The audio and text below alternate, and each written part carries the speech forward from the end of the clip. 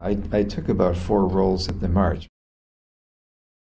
People kept gathering in increasing numbers towards the middle of the day, and apparently a lot of them were coming directly by bus from wherever, Alabama, Mississippi, Louisiana, Florida, Virginia.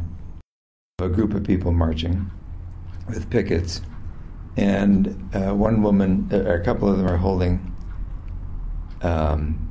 large signs indicating that they were such and such an organization, church, union, whatever it was, from Danville, Virginia.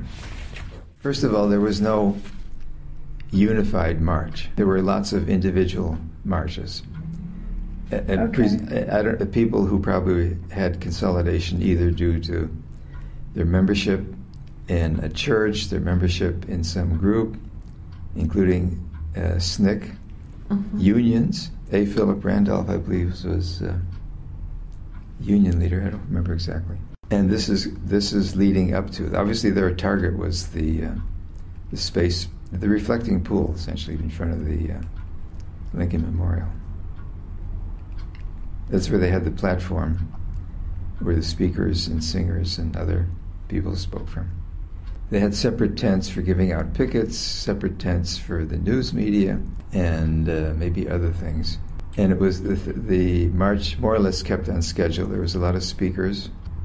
A. Philip Randolph, Martin Luther King Jr., some big ones. They also had lots of other, John Lewis, who was just mentioned in the New York Times today. The news media were very good, and they'd taken a lot of care, a lot of preparation. They had booms to put TV cameras, still cameras, cameramen on top to get a large view.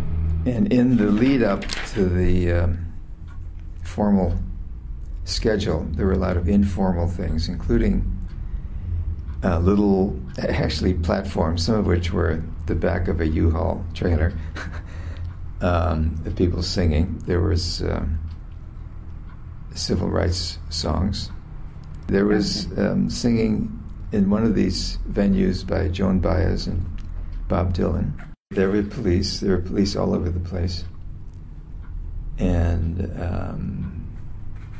people were not intending to be violent, and there were no incidents. Sometimes people say, what could I do as one person? Mm-hmm. And there's a lot of people thinking that. If you get them all together, you've got a force.